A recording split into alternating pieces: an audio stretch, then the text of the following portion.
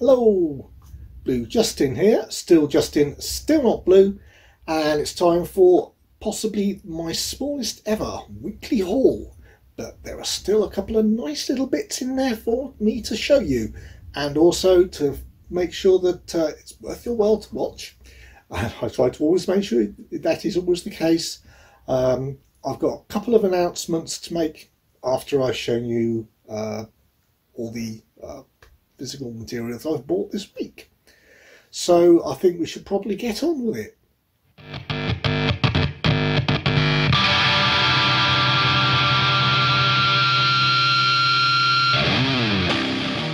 Right, first things first, if there is any background wind blowing around, bashing leaves against the window sort of noise, I do apologise.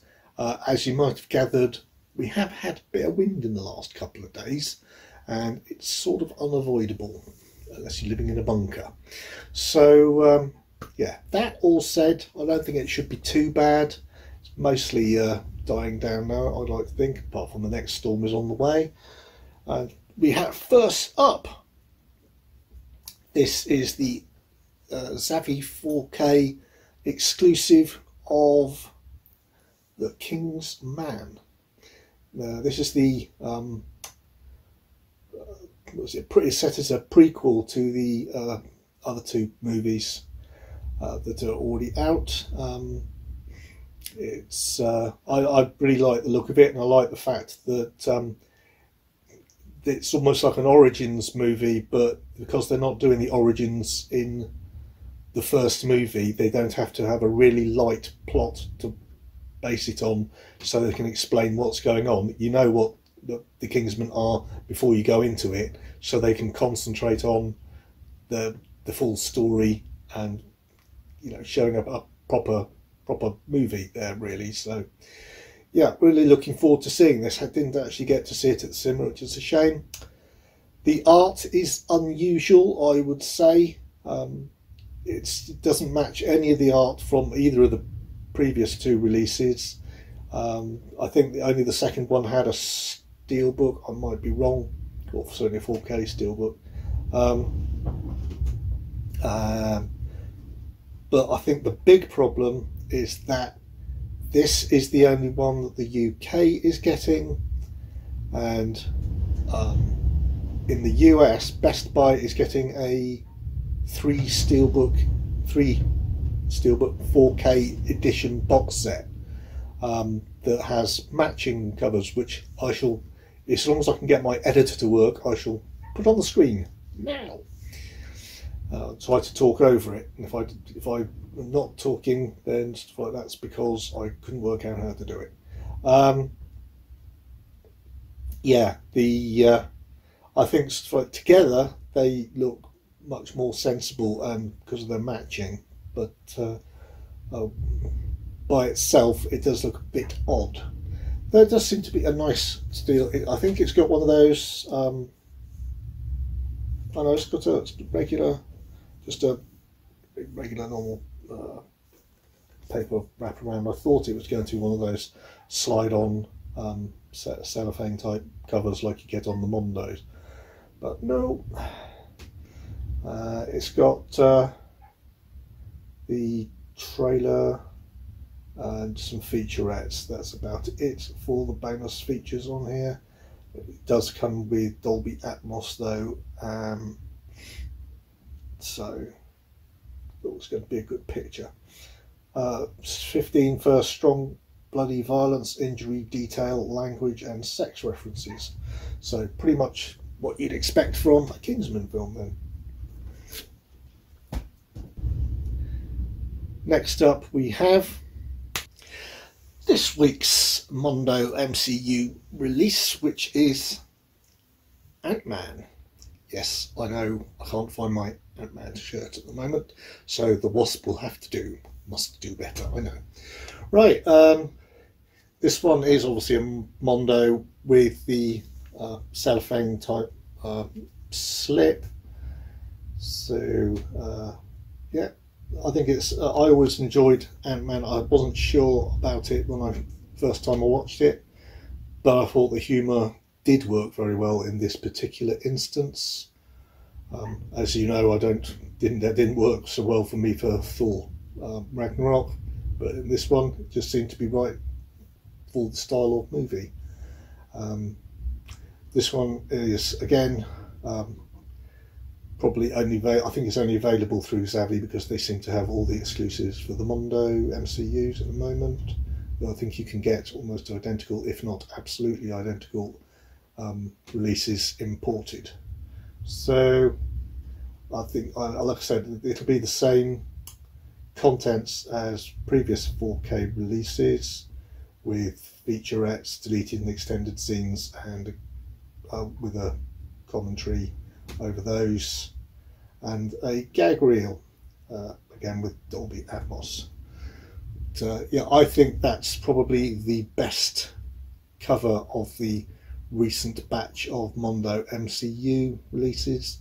I like this one. It's a lot more simple and less cluttered, but then it's a bit of a problem for them in the clutter department, in the sense of a lot of the recent ones have been things like the Avengers, which have got lots and lots of characters in them, and they've tried to fit all of them onto the front cover. Now, there are different ways of doing these things, but anyway, my personal opinion is that that's the best looking one, so in this recent batch. So yeah. Next up, this one came out a little while back, but I hadn't get around to buying it. I was waiting for the price to drop, and that is Jackie Chan in Snake in the Eagle's Shadow. This is an 88 films release, with a limited edition slipcase, fold out poster, art cards, English dubbed, just in case you wanted to watch it instead of the original languages, which got those as well, Cantonese and Mandarin. It has got newly remastered English subs. As you won't be surprised to hear, it's got audio commentary by some Asian cinema experts, another audio commentary, this time by an actor stuntman, and a new interview for this release about this release, and a second new interview with a Hong Kong film expert. It's got alternative US opening credits, the reconstructed Chinese opening credits, trailers, reversible sleeve with the new artwork, and trailers from the US, the UK, and from Hong Kong. So that's all looking very good. It's got DTS HD master audio, which, although it will be I believe it has said though that it's mono, and I don't know, I'm not 100% sure on that. But yeah, it looks to be a good story about one kung fu clan trying to track down and wipe out another, and of course Jackie Chan is being trained up by the Grand Master of the clan that's being tracked down to be destroyed and wiped out, and you can tell it's going to end up in a big fight sequence at the end. Probably some fight sequences during it as well. So yes, really looking forward to watching this one. I think this is the one that pretty much launched Jackie Chan's career, and I think it was followed up a little bit later by Drunken Master, which was the one that cemented his role as a martial arts action hero.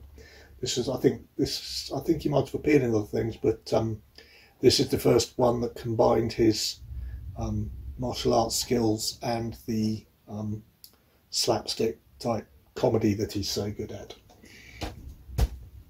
Next up, this one was a movie I'd forgotten I hadn't picked up, and I noticed on Blu-ray Bullet Brits channel that he was showing one that I think he was giving away.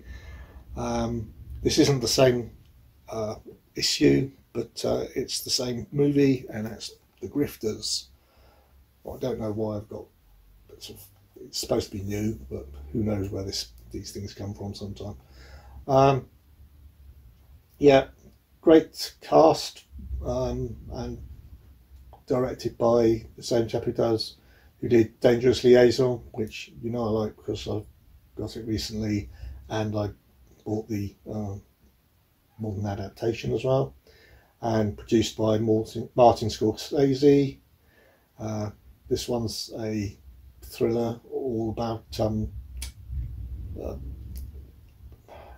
the grifters. It's all about con merchants who come into conflict when John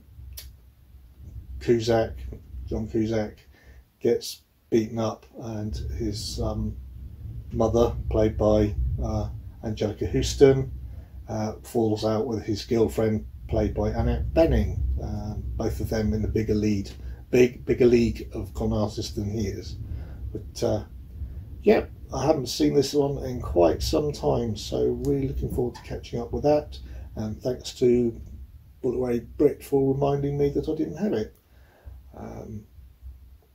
There's a big brand new feature-length documentary about the film's production, including interviews as its main and practically only, I think, special feature.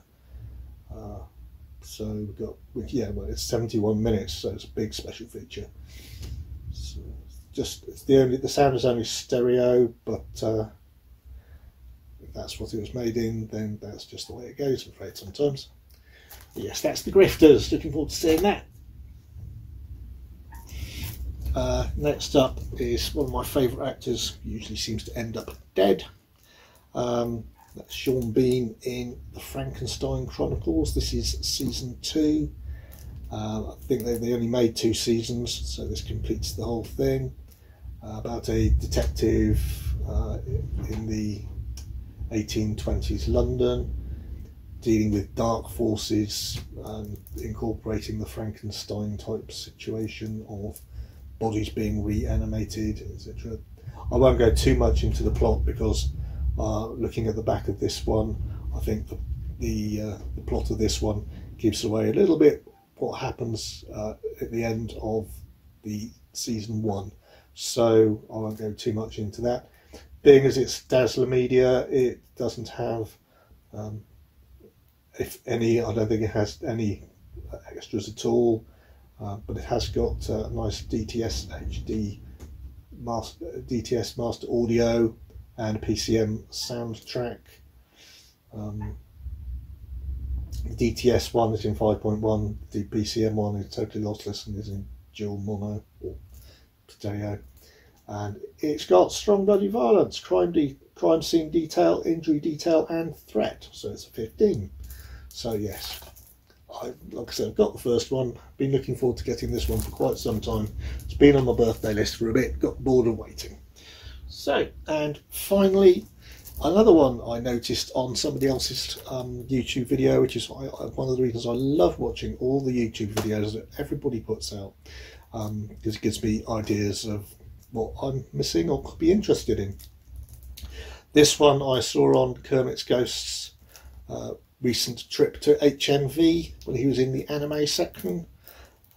Yeah, this one is called The Hentai Prince and the Stony Cat.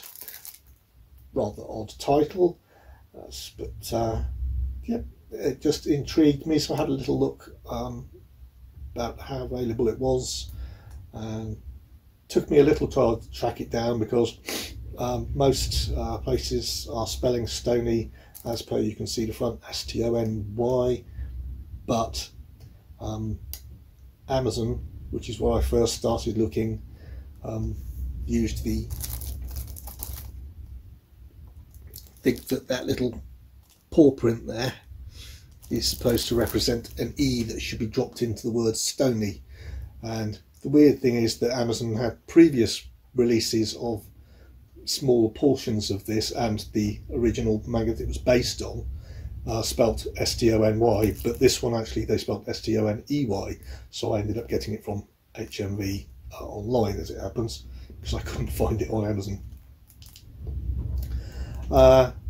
It's quite an odd idea. They describe it as two people, one who's a pervert whose inability to project emotions is a constant problem.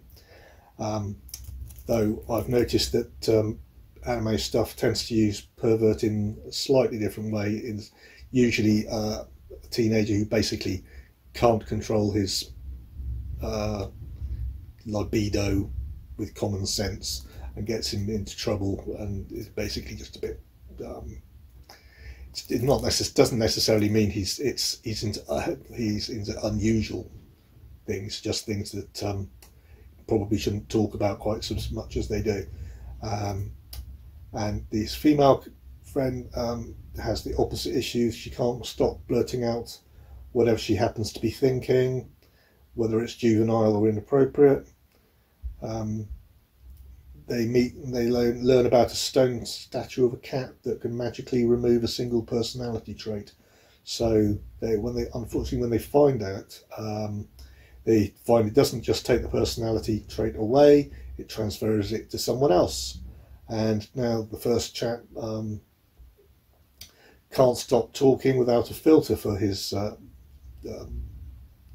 dodgy thoughts, and the other character is unable to display emotion whatsoever, and they have to team up and find out where the original owners of the stony cat are, to fix and unswap how it all going to work out.